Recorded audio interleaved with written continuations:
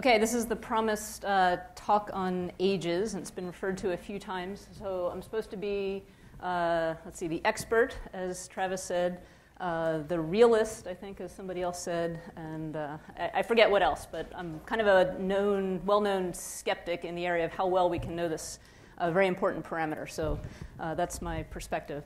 The previous couple of speakers introduced part of my motivational material quite well, so I'll breeze through this.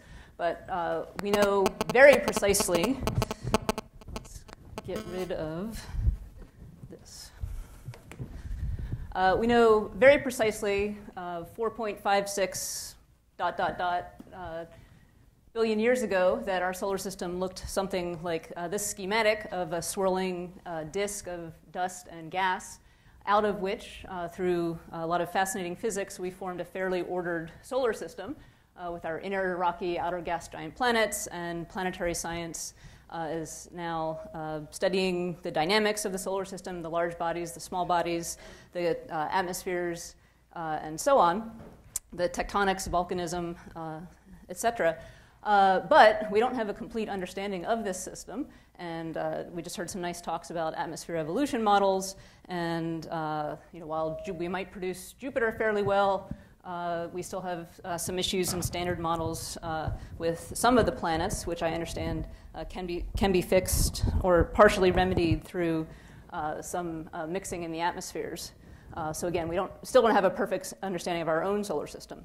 Now, this plot, which again has been fairly well introduced so far, so I don't have to spend so much time on it, illustrates that for these planetary and brown dwarf objects, they basically cool and fade as they age, whereas the stars reach a plateau due to nuclear burning and stay at relatively constant luminosity. So this is the motivation for looking at younger objects where the low mass companions, brown dwarfs, planets are brighter. And in particular, the planets are fading faster than the stars and brown dwarfs initially.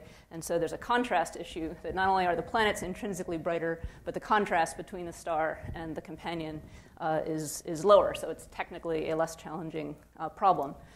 Again, we heard from the previous speakers about these atmosphere models.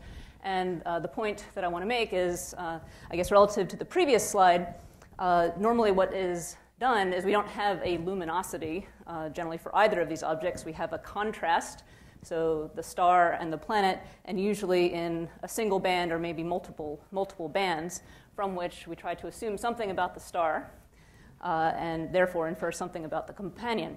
Even if you have a spectrum where you might be able to infer a temperature from an atmosphere model, there's a degeneracy between mass and age. So for a Jupiter-mass planet, which I believe is the blue line on this plot, if at 5 billion years, and I believe there's some insolation from the sun included here in the optical out through the mid-infrared part of the spectrum, if we then make just look at that one Jupiter-mass planet as a function of age, you can see some similarities in the near-infrared spectrum for a young one Jupiter-mass planet and a much more massive 5 billion year planet. So photometry and spectroscopy alone are not enough.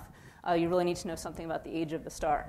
And so some questions that motivate this are the evolution of debris disks, the detection of debris disks and properties of spatially resolved systems like this. How do they fit in the context of stars of similar mass and age, and the debris disk properties of them? How do debris disks evolve as a function?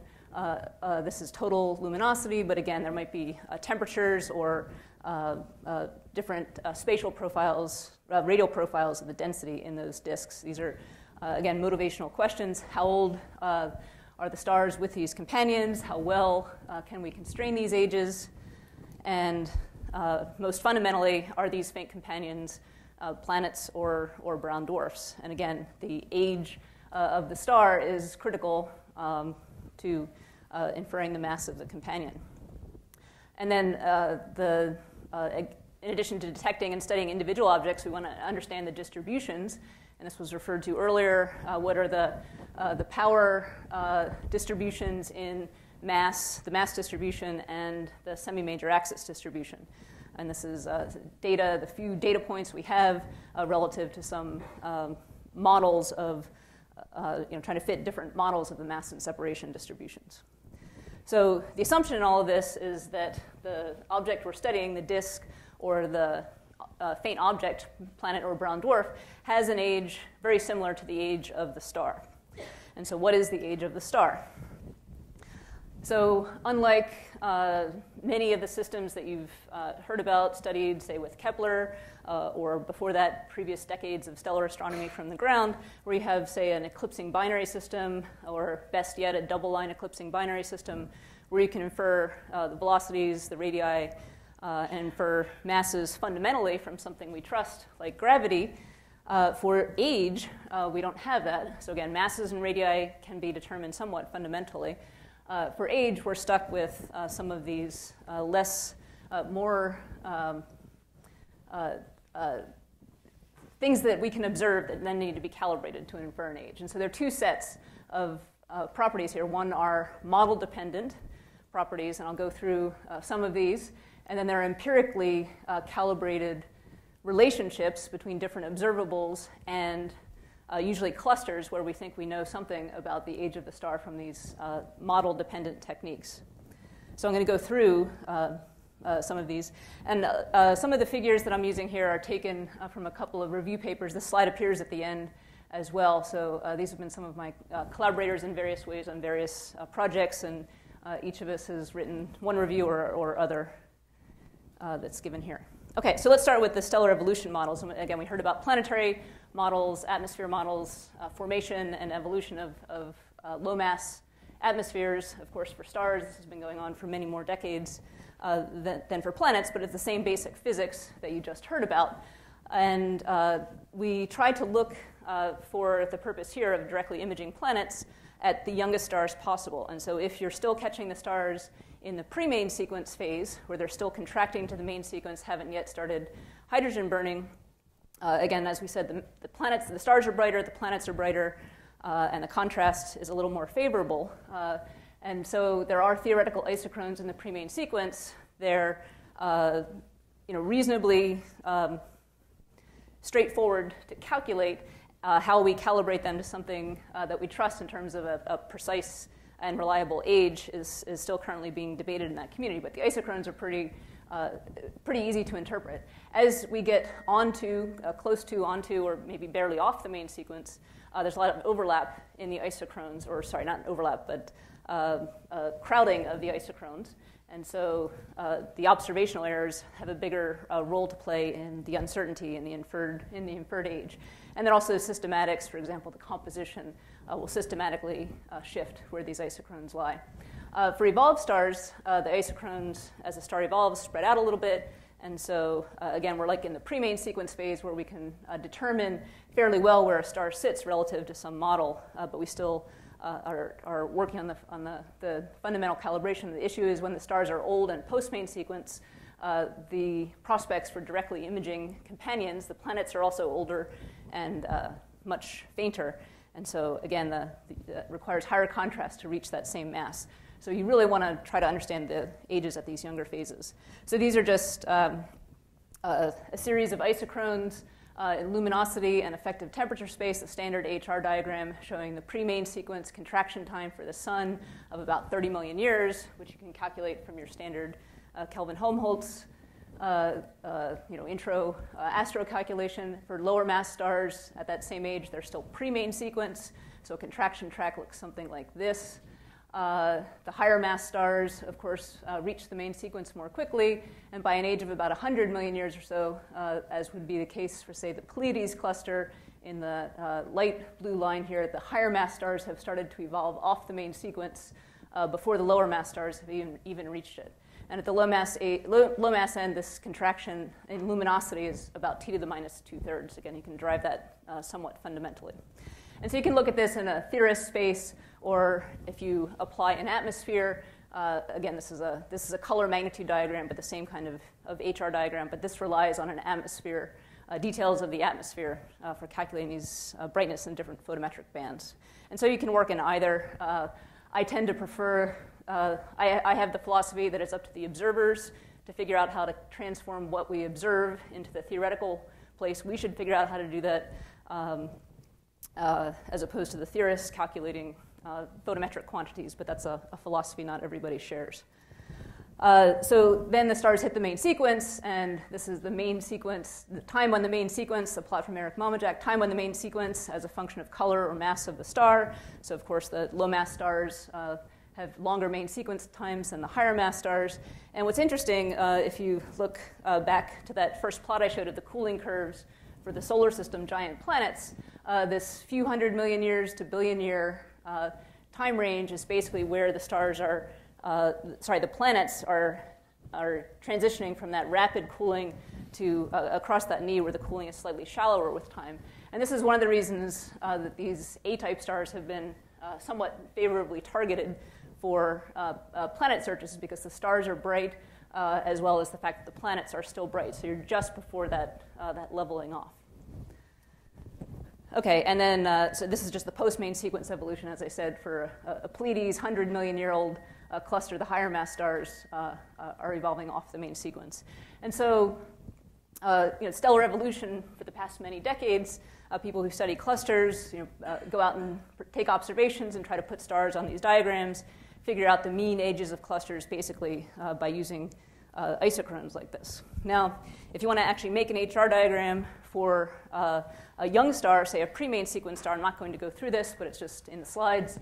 There's a whole, this is kind of standard stuff, but these applications of corrections for reddening and distance and the bolometric correction from what you observe to luminosity, et cetera, all need to be much more carefully done for the very young stars than for much older stars.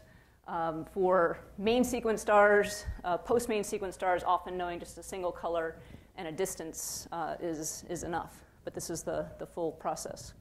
So what we try to do is look at young clusters of different ages. This is, say, a million-year-old cluster. This is maybe a 100-million-year-old cluster, and make these HR diagrams, go through that process, and place stars in this plane of luminosity versus effective temperature. And what we see is a sequence. These are so-called empirical isochrones. So the younger clusters are more luminous as the stars age. The same mass star in different cluster becomes less luminous. But these bars, these vertical bars, are indicative of the luminosity spread that is seen for stars as a function of effective temperature. And this is one of the things we don't quite understand, what causes these spreads in luminosity. And so it makes it somewhat problematic for if we go to an older cluster and look at a particular temperature and luminosity or a particular color and magnitude for, say, a field star, how confident can we be in, say, putting that on some isochrones and trying to figure out the age of that star? Even for these clusters, there's some dispersion in age that we have not yet fully satisfied ourselves that we understand. So in addition to luminosity, you might also look at something more fundamental like surface gravity, if you're able to measure that, so GM over R squared. And this is where the pre-main sequence stars sit in the HR diagram. Again, they're contracting down according to the red tracks. In comparison to main sequence stars, these are from the Valenti and Fisher work on atmospheric parameters for planet search stars. These are the main sequence stars and the subgiants, so these are post-main sequence here. So this is just the realm of where these young stars sit in the HR diagram. So through some measurement or assessment of luminosity, possibly gravity as a function of temperature, we hope to try to determine ages for these young stars. So the next thing I want to talk about that's roughly model dependent is the depletion of lithium during this pre-main sequence phase. And so this is the same kind of HR diagram now with some schematics showing the internal structural changes that are going on in the star. So low mass stars below the mass of the sun contract roughly in a fully convective manner, whereas stars around the solar mass and above take this turn in the HR diagram towards the main sequence, develop a radiative core, and some stars go through much more structural change than that. But the important thing here is that during this convective phase, in particular lithium, which we heard about earlier, can be convected down to a temperature at which it will burn. And so how one measures, now we're done with 2 of these pointers. Okay, there we go.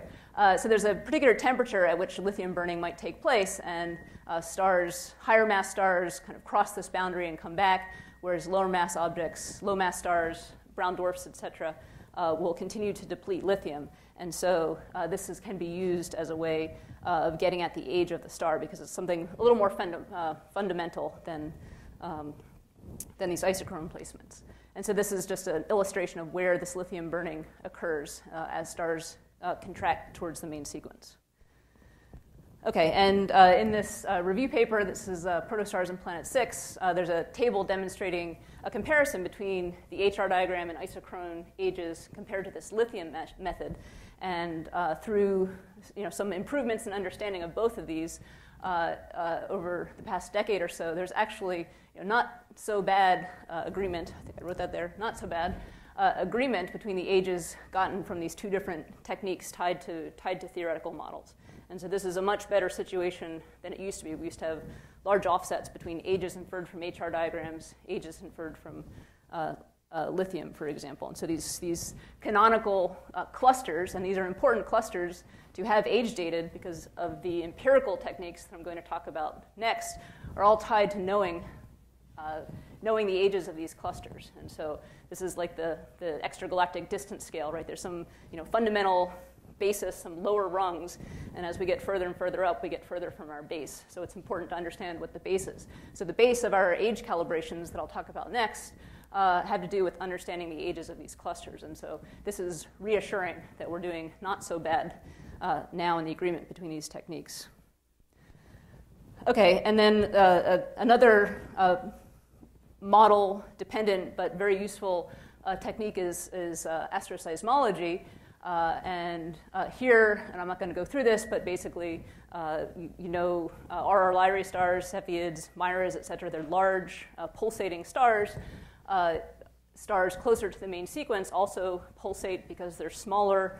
The pulsation amplitudes are smaller. The time scales are shorter. So in the sun, this is kind of a few-minute oscillation period. But if you make a periodogram of either very precise radial velocities or very precise photometry, one can infer what's called this large separation and small separation and make essentially a pulsation HR diagram. So these are theoretical tracks here of mass and age, and these are, again, just these quantities derived from measurements of differences in this Fourier space. And one can observe these quantities. And again, Corot has done this kind of work. Kepler has done this kind of work to try to infer ages of stars. It's still model dependent, but based on very detailed observations. So we think in the pre-main sequence phase, there's this instability strip. It's the same instability strip that goes up to higher masses, larger radii for more evolved stars. It's the same thing, but now we're closer down to the main sequence, which runs this way. So high mass stars cross this instability strip, and there have been a few stars observed with Corot that have had their ages derived from this pulsation technique. And there's also a predicted instability strip at low masses in the pre-main sequence phase. So these are stars, very low mass objects, low mass stars and brown dwarfs that are still contracting towards the main sequence. It's thought they pass through, here it's an instability caused by deuterium burning, and this is predicted but not yet observed. So there's some hope that we can get some possibly more fundamental ages through these pulsation techniques. And this is a slide I just grabbed wholeheartedly from someone else just to show, again, general illustration of ages from seismology, the precision that is derived on mass and age, and the location in the HR diagram. So these are mostly post-main sequence stars, showing essentially where, I believe this is showing where seismic data does exist. It's not all analyzed at this point, to my knowledge. But this is essentially where we have, and so you can see that there's a dearth of data down at this low mass and more on the main sequence, right? So the larger stars have higher amplitudes, somewhat longer periods, and so it's easier to detect the pulsations. It's harder to detect the pulsations down here on the main sequence. But again, it's a useful technique if we can find a way to apply it. Okay, so we've been through this. I'm going to spend the rest of the time going through these empirically derived or empirically based calibrators to stellar age. And again, all of these these are things we can measure: the rotation of a star, measurements of the activity, magnetic activity of a star, empirical measurements of the lithium that I referred to earlier, but again, calibrated to other clusters as opposed to calibrated to fundamental theory. So I'll go through some of these, but again, they rely on our understanding up here, right? This is the base, and in particular, those clusters, Alpha Per, Pleiades, these kind of few tens to few hundred mega-year-old clusters. Everything that we talk about here is based on knowing those ages. Okay, so rotation activity in lithium. Even our own sun is an active star, our 4.5 billion-year-old sun, and this is showing just compared to the black body, assumed black body spectrum. Out in the radio, there's extra emission from magnetic activity that varies as the sun goes through its 11-year cycle. There's excess out in the ultraviolet, and also X-ray emission that, again, all these things vary as the sun goes through its 11-year solar cycle. And so the younger stars are even more active, and so we can try to use this activity as a proxy. And so the activity, the magnetic activity, is driven by the rotation of the star. And in particular, it's thought to come from the inner radiative core of the star and the outer convective envelope for a solar-type star, that at that interface region, this dynamo is driven, and it has to do with the rotation and possibly differential rotation of the star. So these are kind of crummy plots that have been copied from presentation to presentation, but basically what they show is that as clusters, each of these points is a different cluster, so as the clusters get older from 10 million years to 100 million years to 1 billion years to the sun and M67 out here, the rotation declines pretty smoothly as a function of age in the median, but there's a pretty wide dispersion. And here is a plot that shows now ages on this axis, so 10 million years, 100 million years, 1 billion years. This is showing the angular velocity as a function of age, and you can see this very large spread in rotation rates as a function of age that seems to converge after about 1 billion years or so. And so in the mean, if we look at the median values, there's this very nice decline. But for any given cluster, and therefore you might infer any given random field star, there can be some range at this rotation rate. And the basic issue is there's this tail of rapid rotators. So there's kind of a mean behavior where the stars spin down as they age. And I think we all understand that. They spin up as they get to the main sequence. They're contracting. The stars spin up due to the solar wind or stellar wind on the main sequence. They spin down, just magnetic braking through angular momentum loss. So-called magnetic braking. And so the proportion of stars, this is now period as opposed to velocity. So the rapid rotators are down here. The slow rotators are up top in each of these panels. As these clusters, as we look at older and older clusters, the proportion of these rapid rotators decreases, and that's what we saw here too. We kind of have this mean behavior here.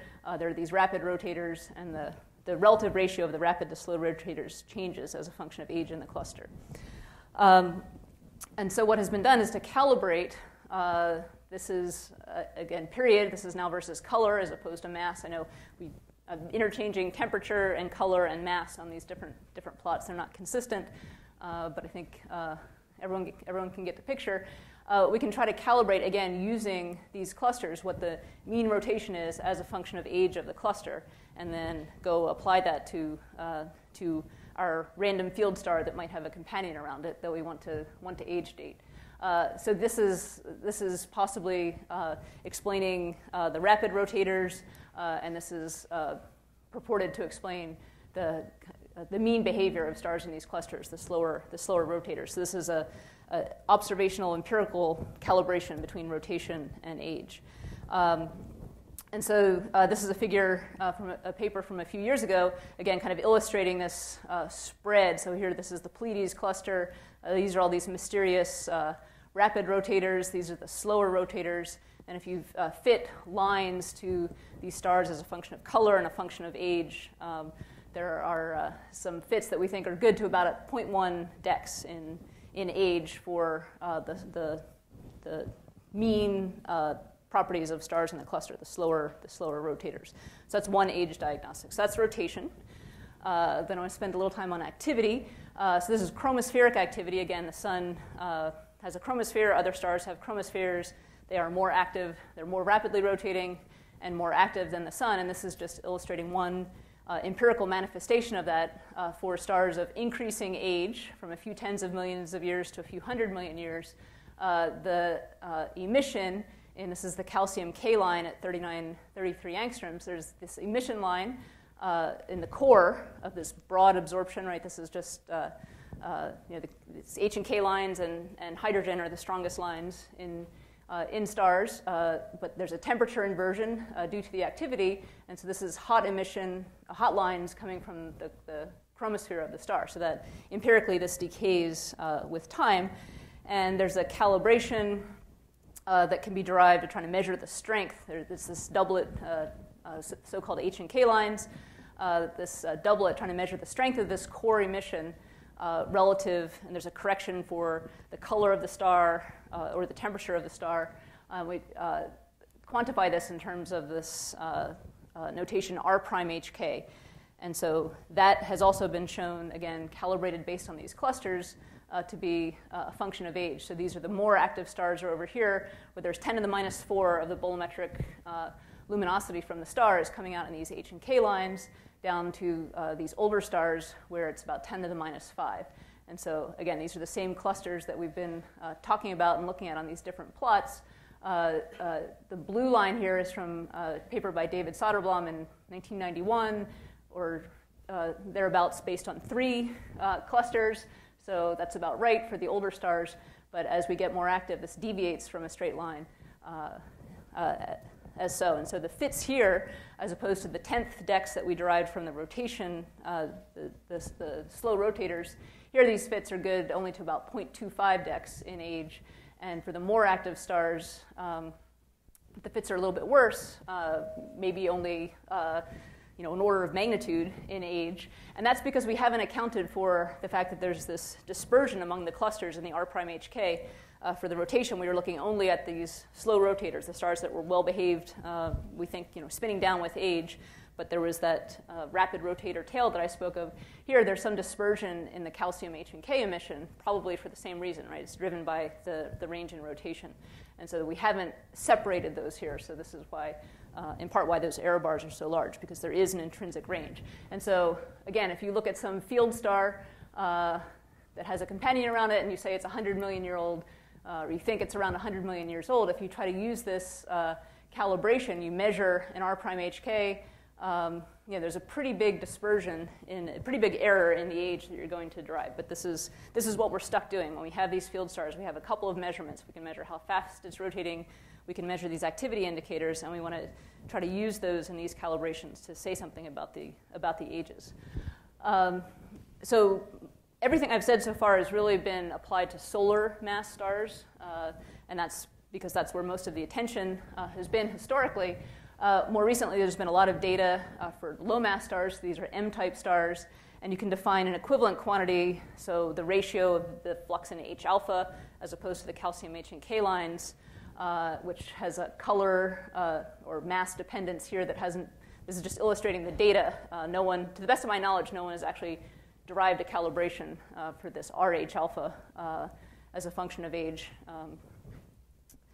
Of course, H alpha is variable, and so that's what's illustrated here, that as is H and K. So all these magnetic activities, look at the sun, it has flares, it has rotating spots. These, take one measurement, that's not necessarily a good approximation for the mean behavior of the star. So that's another uncertainty that comes into this. Okay, so in terms of the chromospheric emission, there's line emission. So I talked about calcium H and K and H alpha. There's also continuum, the UV excess that I showed you earlier in the sun. There's a recent paper out trying to look at relative to the stellar photosphere in the UV, which is falling off. So this is 1 micron. So the infrared is out here, the optical spectrum and the photosphere of the star, something that you would calculate from a stellar atmosphere model, is falling off very rapidly towards the UV. But empirically, a lot of these young stars have a UV excess, and this is shown here. And I can't remember, I'm sorry if it's a model or data from IUE or something.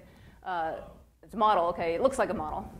Yes, the red is a model of chromospheric emission, and what's shown here are the Galax bands, FUV and NUV bands, where this might be measured. So in this paper, what was done was to look as a function of age what the amount of excess in the NUV band and the FUV band was for stars in various clusters as a function of age.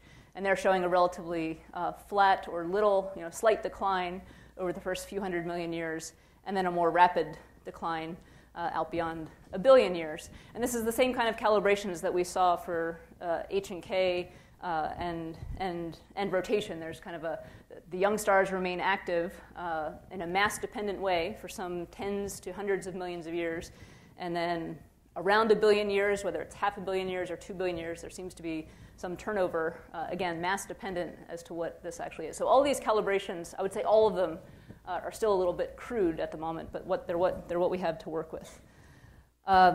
In terms of this particular work with ultraviolet, of course, in those bands, there's continuum, but there's also line emission that comes in from various species. Obviously, this is Lyman alpha is way out here is Lyman alpha, so it's not in these Galax bands, but it's a strong UV line. And so some of what we're seeing here is coming from the chromosphere, but some of it is actually coming from the hotter corona as well. And again, in analogy to the sun, there's X-ray emission that is amped up by several orders of magnitude compared to the sun in these young stars. So again, there's still, I think, some work to be done in understanding how to calibrate any of these quantities directly to age. We know they're correlated with one another. There's a paper where we showed the H and K index measured from the calcium lines is correlated with the UV excess. And this is a figure I just grabbed from the AppJ article here. These are different color bins, so redder and bluer stars, showing the fall off so here bluer is more active, and a lower number here is more active.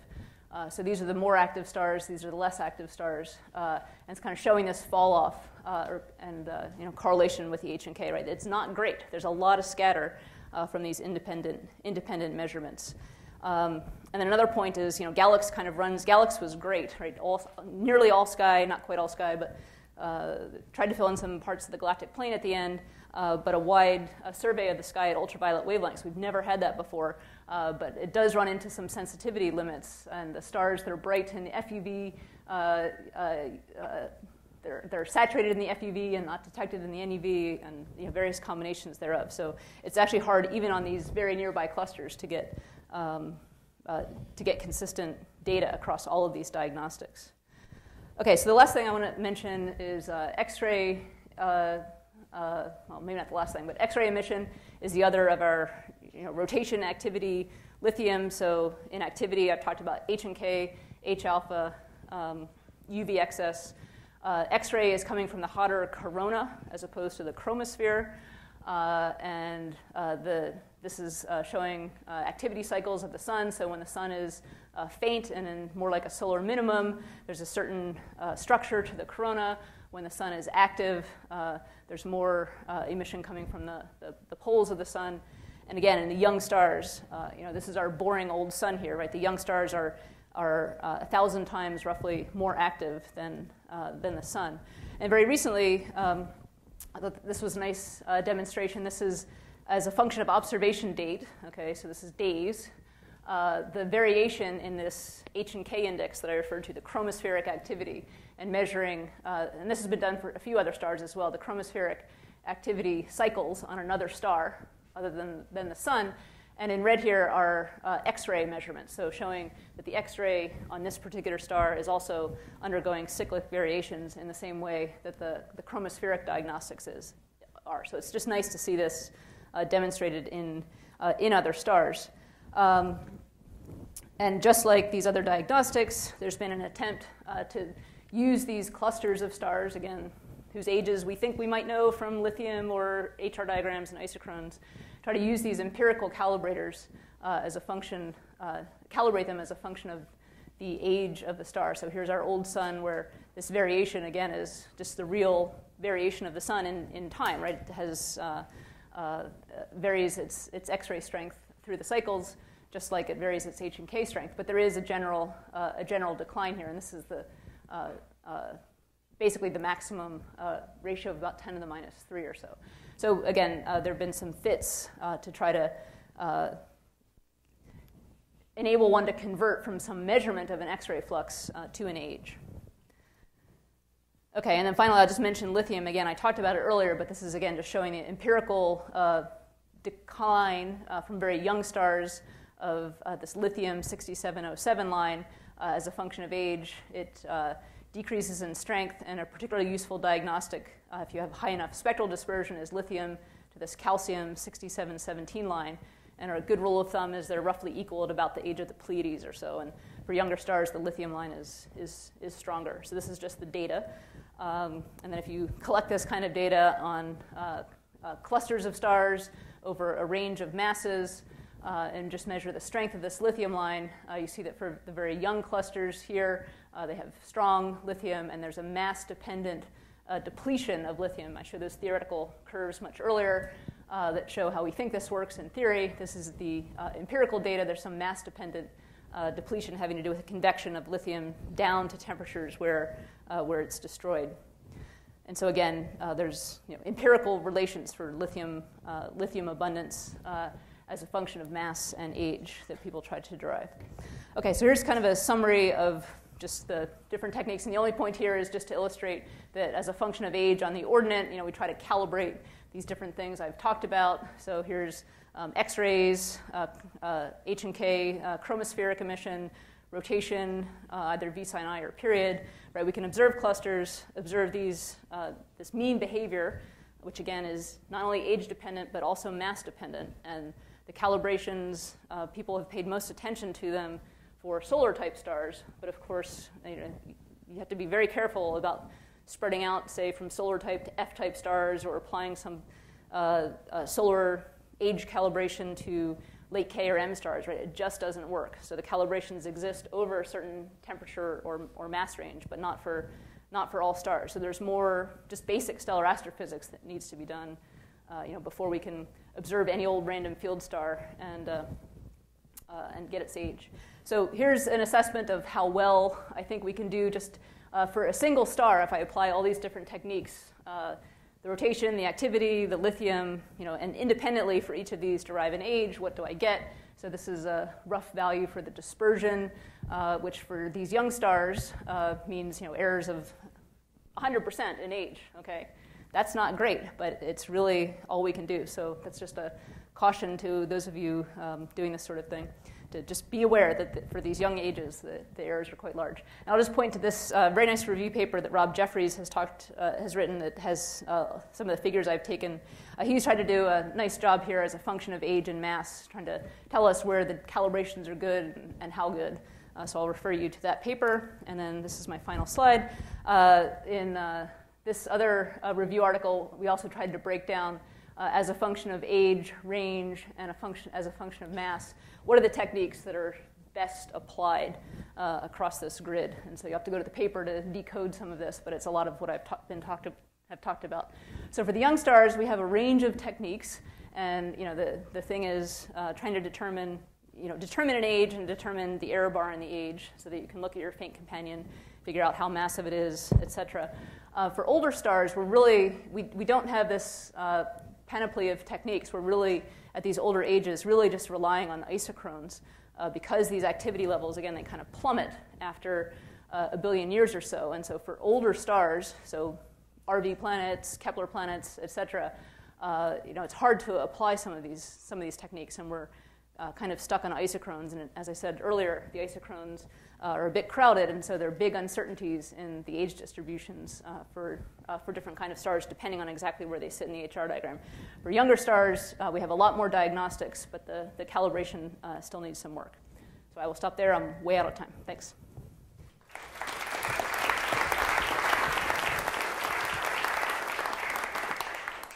Oh, for the activity, well, I don't specifically work on this, but my understanding, and there are others in the room who may be able to answer this better, is that there can be interaction between very close-in planets and stars. And for one of these transiting planets, I forget which one, there's, I think, some demonstrated correlation. Maybe Katya knows. There's some correlation of with the orbit of the planet and the activity of the star.